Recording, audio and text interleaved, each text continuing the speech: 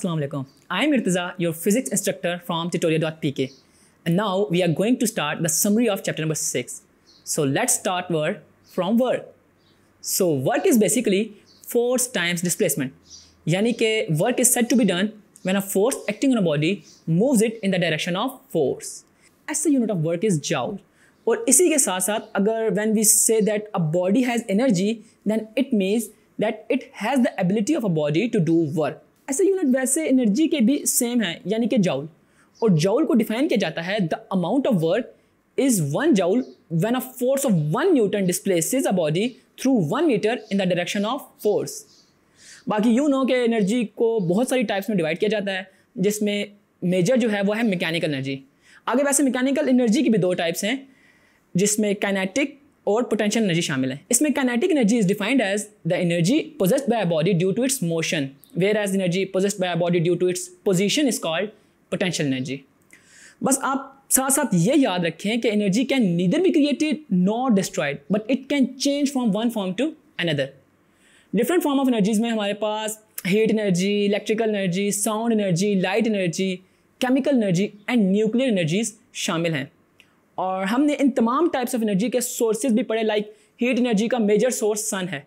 इसके अलावा fossil fuels में देखा कि हमारे पास कैसे हाइड्रोकार्बन्स CO2 और वाटर में कन्वर्ट होते हैं. लाइक जो कार्बन है वो ऑक्सीजन के साथ रिएक्ट करके कार्बन डाइऑक्साइड बनाता है, वेयर एज हाइड्रोजन हमारे पास वाटर प्रोड्यूस करता है. और इसके अलावा इलेक्ट्रिकल एनर्जी के मेजर सोर्सेज में सन, wind, hydro power and nuclear power भी शामिल हैं. इनकी वर्किंग को कैसे बेसिकली इलेक्ट्रिकल एनर्जी बनती है हमने अपने चैप्टर की वीडियोस में काफ़ी डिटेल में देखा, बट मैं आपको अभी भी रिकॉल करवा देता हूँ. देखें, सबसे पहले हम केमिकल एनर्जी को एज एन इनपुट यूज़ करते हैं, और ये केमिकल एनर्जी हम फॉसिल फ्यूल से ले रहे होते हैं, एंड देन हीट एनर्जी को यूज़ करते हुए बॉयलर में स्टीम प्रोड्यूस करते हैं, और फिर potential energy of the steam जो होती है वो टरबाइन को रोटेट करने के काम आती है. यानी कि मैक्रो लेवल पे यहाँ पोटेंशियल एनर्जी मैकेनिकल एनर्जी में कन्वर्ट हो रही होती है, एंड देन वही mechanical energy from the turbine use हो रही होती है to run the electric generators, and as an output हमें इलेक्ट्रिकल एनर्जी मिल जाती है. tutoria.pk लाया पाकिस्तान के मैट्रिक और इंटर स्टूडेंट्स के लिए अपनी नौयत का पहला ई-लर्निंग प्लेटफॉर्म, जहां पे आपको मिले 18 से ज्यादा बोर्ड्स के वीडियो लेक्चर्स, पास paper solution, book notes, MCQs, quizzes और बहुत कुछ. आज ही हमारी वेबसाइट पर लॉगिन करें और बनाइए अपनी पढ़ाई आसान.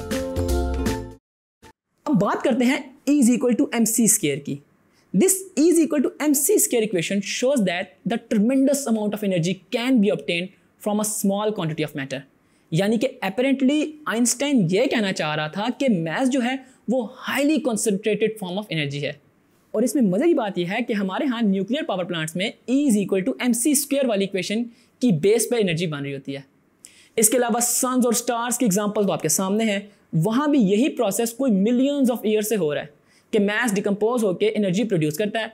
और सन कोई इतना मेजर सोर्स ऑफ एनर्जी है ना कि कोई fractions of total of energy from the सन अर्थ तक पहुँचती है.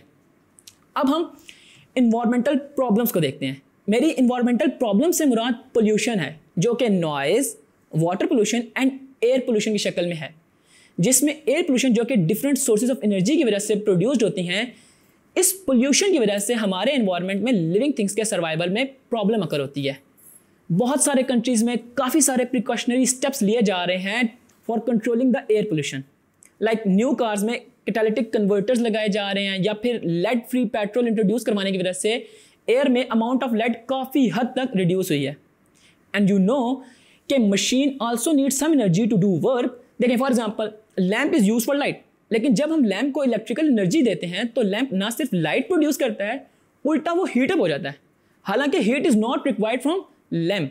इट मीन्स दैट के ओवरऑल जो आउटपुट है वो हमारे इनपुट की वजह से आता है, और ना सिर्फ यूजफुल आउटपुट आता है बल्कि एज अ रिजल्ट हमें कुछ अनरिक्वायर्ड चीज़ें भी मिल जाती हैं. आई मीन लॉसेस, जिसकी वजह से हमारे सिस्टम यानी कि मशीन की एफिशिएंसी कम हो जाती है, और इस एफिशिएंसी को डिफाइन किया जाता है the ratio of required form of energy obtained from a system as output to the total energy given to it as input.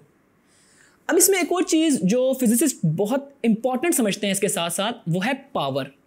And power is defined as the rate of doing work. Mathematically power is defined as work done over the time taken. इसका मतलब है कि अगर दो बंदे हों और दोनों ने सेम अमाउंट ऑफ वर्क जो है वो परफॉर्म करना हो, उनमें से एक पर्सन वो वर्क लेट्स से 1 आवर में कंप्लीट करता है, but comparatively the other person वही काम लेट्स से 5 घंटे में करता है। ये जो डिफरेंट टाइम है for the same amount of work done, यानी कि जो quantity rate of doing work को बता रही है वो हमारे पास पावर कहलाती है। ये स्केलर क्वांटिटी है और इसके यूनिट्स हैं वॉट। और इसी यूनिट्स के साथ हमारे चैप्टर की समरी एंड होती है।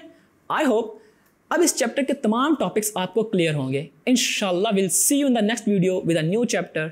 Until then, this is Irtaza from tutoria.pk.